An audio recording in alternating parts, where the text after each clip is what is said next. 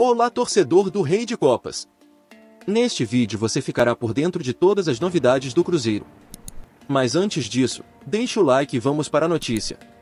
Um dos jovens observados pelo técnico Fernando Diniz, neste começo de intertemporada, é Acaba De Prestes.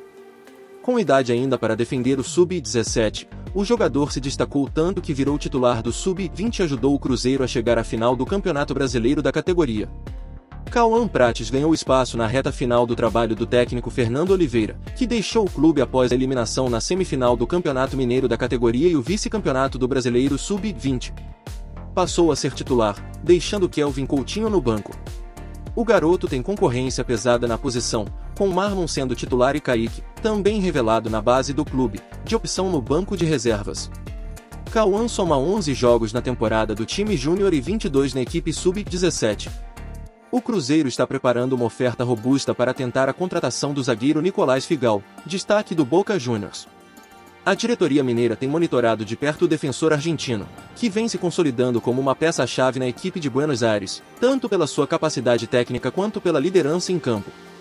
Figal, com suas atuações consistentes e de alto nível, chamou a atenção do departamento de análise do Cruzeiro, que enxerga no jogador um nome ideal para reforçar o sistema defensivo do time mineiro. A chegada de Figal poderia ser uma peça fundamental nesse processo, visto que o jogador alia experiência e qualidade técnica, atributos que são escassos no mercado e altamente valorizados pelo clube.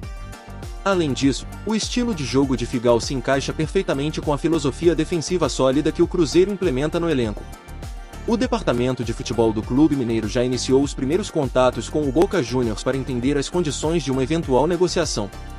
O jogador tem contrato vigente com a equipe argentina, e, devido à sua importância no esquema tático, o Boca dificilmente facilitará sua saída. Contudo, o Cruzeiro está disposto a apresentar uma proposta atrativa, tanto financeiramente quanto em termos de projeto esportivo, acreditando que o clube carioca oferece a Nicolás Figal uma oportunidade de protagonismo no futebol brasileiro.